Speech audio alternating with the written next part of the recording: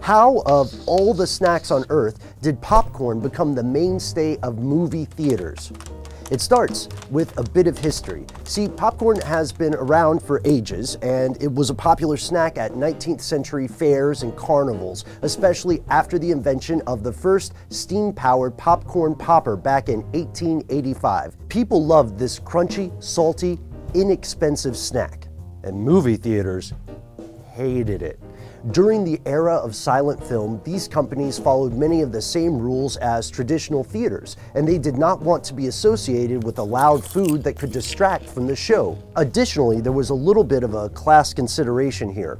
Since audiences had to read the dialogue on the screen, they had to be literate, aka a better sort of people with superior education. Allowing popcorn inside was, in the opinion of these theater owners, kind of like throwing sawdust on the floor and saying, yeah, sure, spit wherever. Talkies, or films with spoken dialogue, emerged in 1927, and this brought movie theaters to the common folk. Suddenly, anyone could cough up some change, grab a seat, and understand what was going on.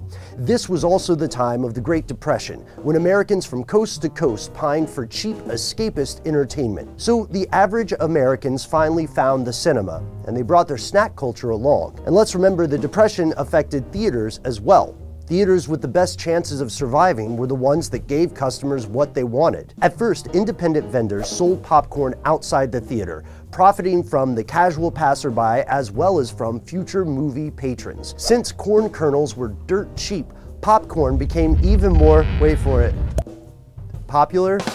Anyway, things, as the internet likes to say, escalated quickly.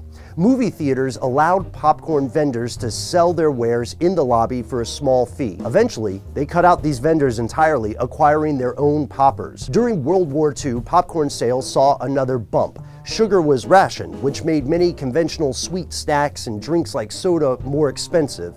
At least that is, when they were available at all. But popcorn, on the other hand, only required salt and popcorn kernels, neither of which were hard to come by. By then, the association between movies and popcorn was firmly established in the mind of the American public. This association continues today, but there's another wrinkle to the story. Ben, you might be saying, sure, popcorn was cheap in the Depression or whatever, but what happened? Why did it all of a sudden become so expensive? That's a great question.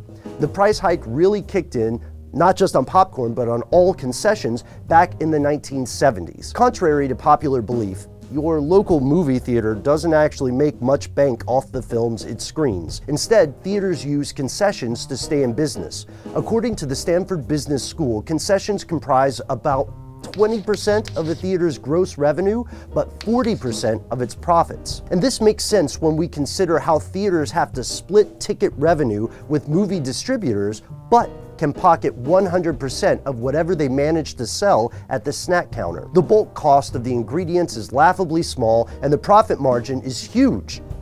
And let's not forget, this stuff is addictively delicious. So thanks for watching. What's a snack that you think more movie theaters should sell? Is there anything that could replace popcorn? To everyone who just said whiskey, let's hang out later. In the meantime, stay tuned for more brain stuff.